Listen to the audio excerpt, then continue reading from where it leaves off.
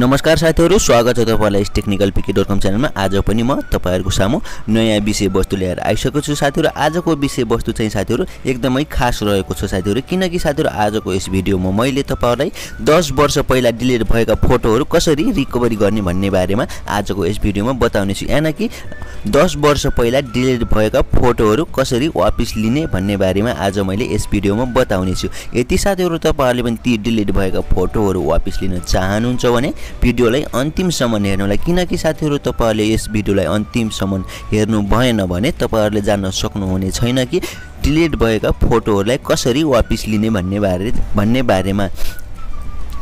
एउटा कुरा साथीहरु तपाईहरुले ध्यान दिनुलाई, किनकि साथीहरु तपाईहरुले जुन मोबाइलदेखि डिलिट गर्नुभएको हो त्यही मोबाइलदेखि तपाईहरुले यस भिडियोको मद्दतले सजिलैसँग ती फोटोहरुलाई वापस लिन सक्नुहुनेछ। भिडियोलाई ढिला नगरी सुरु गरौँ। तपाईहरु अहिले हेर्दै हुनुहुन्छ टेक्निकली pk.com युट्युब च्यानल। तपाईहरुले देख्न सक्नुहुन्छ भिडियोका तलपट्टि रातो बटन सब्स्क्राइबको बटन, यसलाई एकचोटि टच गर्नु होला। यसलाई टच गरिसकेपछि एउटा छेउमा घण्टी देख्न सक्नुहुन्छ, यो घण्टीलाई पनि टच गर्नु होला र एक लाइक गर्नु होला। त्यसको लागि साथीहरु हामीलाई एउटा एप्लिकेसन डाउनलोड गर्नुपर्ने हुन्छ। त्यो एप्लिकेसन कसरी डाउनलोड गर्ने भन्ने बारेमा म तपाईहरुलाई लास्टमा बताउने छु र पहिला म यसको सेटअपको बारेमा जानकारी गराउने छु। भिडियोलाई ढिला नगरी सुरु गरौँ। जस्तो कि साथीहरु म एउटा फोटो खिच्ने छु, तपाईहरुलाई विश्वास नलाग्न सक्छ। म एउटा फोटो खिच्ने छु। पहिला देख्न सक्नुहुन्छ तपाईहरुले यहाँ मैले फोटो यहाँ खिच्दै छु। फोटो खिचिसकेको छु साथीहरु। म फेरि यसलाई ग्यालेरीमा जाने छु। ग्यालेरीमा गएर साथीहरु म यो फोटोलाई कटाइदिने छु। वेट गर्नुलाई देख्न सक्नुहुन्छ यो फोटोलाई मैले डिलिट हान्दिसकेको छु। देख्न सक्नुहुन्छ यो फोटोलाई मैले कटाइदिसकेको छु र यो फोटोलाई मैले रिकभरी गरेर देखाउने छु, यानी कि वापस लिएर देखाउने छु। त्यसको लागि साथीहरु हामीलाई एउटा एप्लिकेसन डाउनलोड गर्नुपर्ने हुन्छ। यो एप्लिकेसनको लिंक म तपाईहरुलाई डिस्क्रिप्सनमा उपलब्ध गराइदिने छु। यस एप्लिकेसनको नाम रहेको छ साथीहरु डिगर। तपाईहरुले देख्न सक्नुहुन्छ यो एप्लिकेसन ओपन गर्दै छु। देख्न सक्नुहुन्छ जति बेला हामीले यो एप्लिकेसन ओपन गर्छौं त्यसपछि साथीहरु हाम्रो मोबाइलमा नयाँ इन्टरफेस खुलेर आउनेछ र साथीहरु तपाईहरुले देख्न सक्नुहुन्छ start basic photo and scan, photo scan देख्न सक्नुहुन्छ स्टार्ट बेसिक फोटो स्क्यान। यसमा एकचोटी ट्याप गर्नु होला। यसमा ट्याप गरिसकेपछि साथीहरु हाम्रो मोबाइलमा प्रोसेस हुन थाल्छ। हाम्रो मोबाइलमा जति पनि फोटोहरु या डिलिट भएका छन् ती फोटोहरु यहाँ लोडिङ हुन थाल्छ। एकछिन वेट गर्नुपर्ने हुन्छ हामीले। केही समय वेट गर्नुलाई देख्न सक्नुहुन्छ फोटोहरु आउन थालिसकेको छ।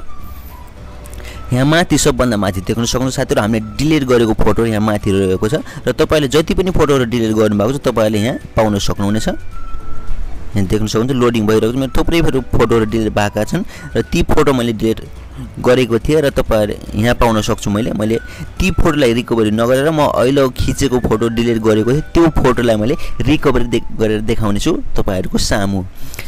रिकभरी गर्नको लागि साथीहरु तपाईले यहाँ देख्न सक्नुहुन्छ एउटा बक्स, यो बक्सलाई यसरी ट्याप गर्नु होला। यसलाई ट्याप गरिसकेपछि साथीहरु तपाईले देख्न सक्नुहुन्छ 3 डट, यो 3 डटमा तपाईले यसरी ट्याप गर्नु होला। ट्याप गरिसकेपछि साथीहरु हाम्रो मोबाइलमा नयाँ इन्टरफेस खुलेर आउनेछ र साथीहरु तपाईले देख्नुहुन्छ यहाँ चार्ट अप्सन पाउन सक्नुहुन्छ र तपाईले दोस्रो नम्बरलाई सिलेक्ट गर्नुला। देख्नु सेभ दिस फाइल, यसमा ट्याप गर्नु होला। यसमा ट्याप गरिसकेपछि साथीहरु हामीले यहाँ देख्न सक्नुहुन्छ एसडी कार्ड स्टोर। यसमा तपाईले यी दुई मध्ये तपाईले एउटामा सेभ गर्न कुनमा सेभ गर्न चाहनुहुन्छ ती मध्ये तपाईले एउटालाई सिलेक्ट गर्नु होला। जस्तो म एसडी कार्डमा सिलेक्ट गरे। यसमा गरिसकेपछि साथीहरु तपाईले कुन फोल्डरमा त्यो फोटोलाई सिलेक्ट गर्नु, त्यो फोटोलाई यी फोल्डरहरुमा सेभ गर्नु पनि सक्नुहुन्छ। जस्ट तपाईले न्यू फोल्डर पनि बनाउन सक्नुहुन्छ। जस्ट म न्यू फोल्डर बनाए, न्यू फोटो तपाईले देख्नु न्यू फोटो। यसमा ट्याप गरिसकेपछि मैले ओके गर्दै। ओके गरिसकेपछि साथीहरु त्यो फोल्डरलाई म खोज्ने छु। थुप्रै खाले फोल्डरहरु रहेका छन्। न्यू फोल्डर, न्यू फोल्डर तपाईले देख्न सक्नुहुन्छ। यसमा म ट्याप गरिसकेपछि तपाईले देख्न सक्नुहुन्छ सिलेक्ट न्यू भिडियो। यसमा सिलेक्टमा टच गर्नु होला तल। यसमा टच गरिसकेपछि साथीहरु हाम्रो सेभ भइसकेको छ। देख्नुहुन्छ सक्सेसफुल भइसकेको छ। यसरी साथीहरु तपाईहरुले सजिलैसँग आफ्ना डिलिट भएका फोटोहरुलाई रिकभरी गर्न सक्नुहुनेछ। यदि साथीहरु मैले एउटा फोटोलाई मैले रिकभरी गरेको छु, यदि साथीहरु तपाईहरुले सबै फोटोलाई एकैचोटी रिकभरी गर्न चाहनुहुन्छ भने तपाईले देख्नुहुन्छ 3 लाइन, यो 3 लाइनमा यसरी टच गर्नु होला। यसरी टच गरिसक्नु छ भने सेलेक्ट अलमा यसरी टच गरिदिनु भयो भने सबैमा टिक लाग्नेछ र तपाईहरुले एकसाथ नै सबैलाई रिकभरी गर्न सक्नुहुने। जस्तै यसरी 3 लाइनमा टच गरेर फेरि तपाईले सेभ दिस फाइलमा गएर तपाईले यसरी सेभ गर्न सक्नुहुन्छ। जस्तो म यो रिकभरी गरेको फोटोलाई तपाईहरुलाई देखाउन चाहन्छु। मैले डिलिट गरेको थिए तपाईहरुको सामु म त्यो फोटोलाई रिकभरी गरिसकेको छु। म त्यसलाई देखाउने छु। देख्न सक्नुहुन्छ म जाँदै छु SD कार्डमा गइसकेन म त्यो फोल्डरलाई खोज्छु न्यू देख्न सक्नुहुन्छ साथीहरु मैले डिलिट गरेको फोटो यहाँ आएर यसरी बसेको छ। देख्न सक्नुहुन्छ यसरी साथीहरु तपाईहरुले सजिलैसँग आफ्ना डिलिट भएका फोटोहरु या भिडियोहरु तपाईहरुले यसरी सजिलैसँग रिकभरी गर्न सक्नुहुनेछ।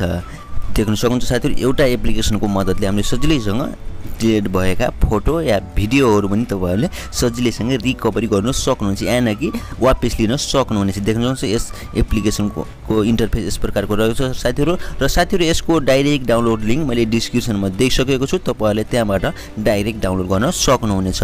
हस् त साथीहरु आजलाई सानो जानकारी यति नै थियो। तपाईहरुलाई कस्तो लाग्यो यति मन परेमा लाइक कमेन्ट शेयर गर्न नभुल्नु होला। यति यस च्यानलमा नयाँ हुनुहुन्छ भने साथीहरु तपाईहरुले देख्न सक्नुहुन्छ भिडियोको तलपट्टि रातो बटनमा सब्स्क्राइबको बटनलाई एकचोटी टच गर्नु होला। यसलाई टच गरिसक्यो भने साथीहरु तपाईले देख्न सक्नुहुन्छ घण्टी यो घण्टीलाई पनि टच गर्नु होला।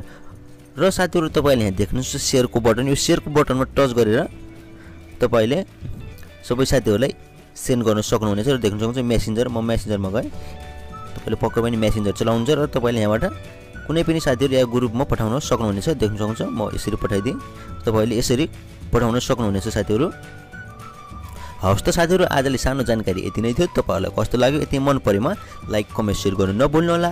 यति यस च्यानलमा नयाँ हुन्छ भने अवश्य पनि सब्स्क्राइब गर्नु होला साथीहरु। किनकि साथीहरु तपाईले यस technicalpk.com च्यानलमा एभ्रीडे टेक्निकल सम्बन्धी भिडियोहरु हेर्न र सिक्न सक्नुहुनेछ सबैभन्दा पहिला। हस् त साथीहरु आजलाई यति नै।